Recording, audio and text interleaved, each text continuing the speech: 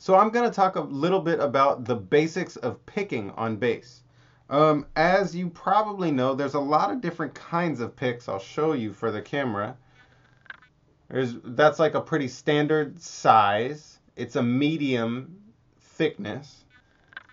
This is also pretty common, this kind of shape for bass players. And it's kind of a triangle. Each side is a little curved. Then we have these kind that are a little bit more like a jazz pick. They're much smaller. And these are usually used by jazz guitar players. Picks come in different widths, so they can be soft, medium, hard, and there's different amounts. So usually, like on this one, you might be able to read. It says, "Oh, is it gonna focus?" It's not gonna focus. So it says it's 0.73 millimeters. This one here is 1 millimeter. Um, the this one is nice and fat. It's 1.14 millimeter. Um, you gotta try different ones and see which ones feel more comfortable. They might cost a quarter at a music store, so buy a couple different widths so you can try them out. We're gonna try two different ways of holding your pick. I'm using kind of the most common size pick. This one's medium. It's the kind that I prefer to play with. We want to, instead of just squeezing the pick between our fingers like that, we're going to squeeze our pick a little bit on the side. Now, some people pick it all the way on the side, and maybe not quite that much, like that much. I do it usually around there. And depending on the position I'm in, I sometimes transition it between here to there, especially for palm muting. But so a couple things to keep in mind. Pretend my finger is the string. We're going to go across the string this way, right? Down, up.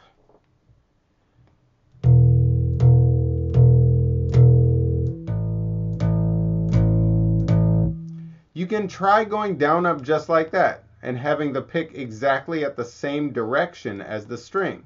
You can also try it at a little bit of an angle and see how that feels. You might find that it goes through the string a little bit easier and quicker. You don't want to go all the way sideways. You could try it like that. It's much harder for me to be precise that way. I usually go somewhere in the middle, just at a little bit of an angle, depending how fast I'm trying to go. The other thing to really keep in mind in terms of our practice is we can practice downstrokes and we can practice upstrokes. And we can practice different combinations like down, up, down. And we can practice down, down, up. Down, down, up, down, down, up, down, down, up. Some of those different combinations work better. For example, if you're playing in something with a 3/4 time signature. 1, 2, 3, 1, 2, 3, 1, 2, 3, down, down, up, down, down, up. Right? The other thing to keep in mind is you can use a pick when you're practicing anything. So just like you're practicing your scales over here on your left hand, you're also practicing technique on your right hand. So, for example, I'll go just downstrokes.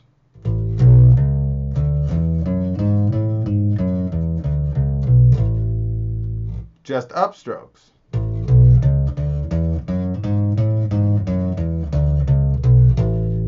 Down, up, down.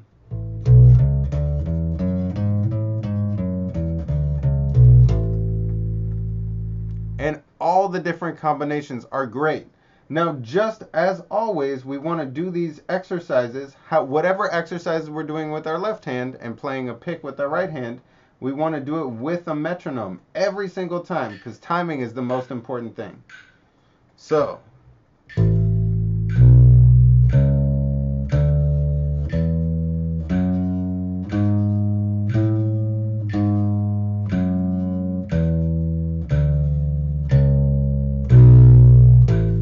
going down, up, down every time. We can also, if that feels real slow, we can subdivide it and do it twice as fast. So instead of going with the metronome like that, we can play the eighth note. 1 and 2 and. So it would be like.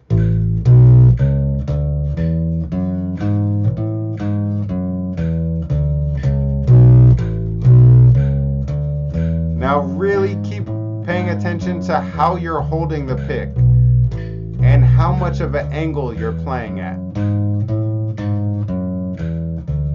The upstroke, downstroke, where on your knuckle you're using flat. We can also use the side of our knuckle to palm mute. This, when I use a pick, this is usually the technique that I like to use because it gives it a really particular sound. Instead of sounding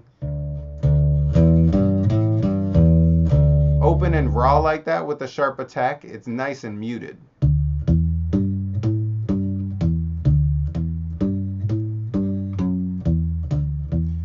And again, right now I'm just playing whatever, but we can play this with whatever exercises we're working on with a metronome.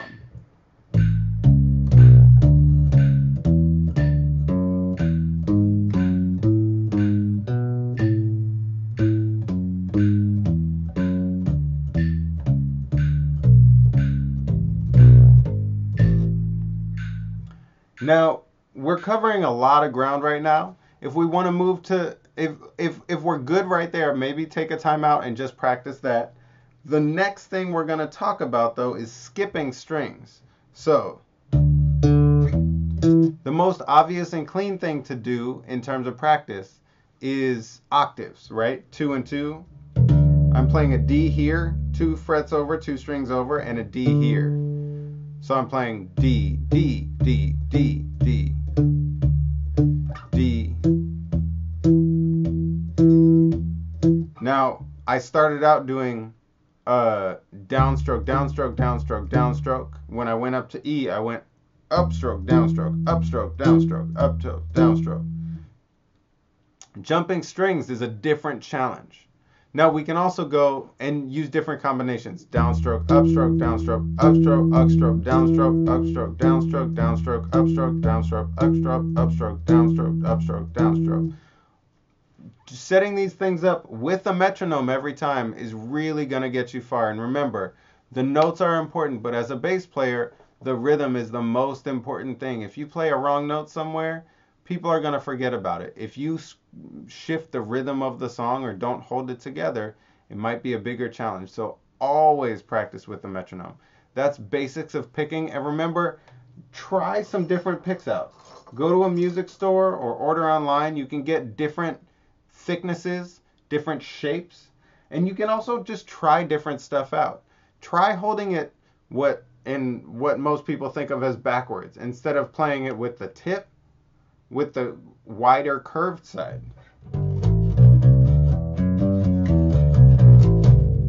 And always definitely check out Carol Kaye. Carol Kaye is one of the most recorded bassists of all time. She was a studio session musician in Southern California, and throughout the 60s and 70s and 80s, especially, but also a little into the 90s and 2000s, she was recording on tons of tracks. She almost always used a pick, mostly because she started out as a guitar player, but her bass lines came out so clean.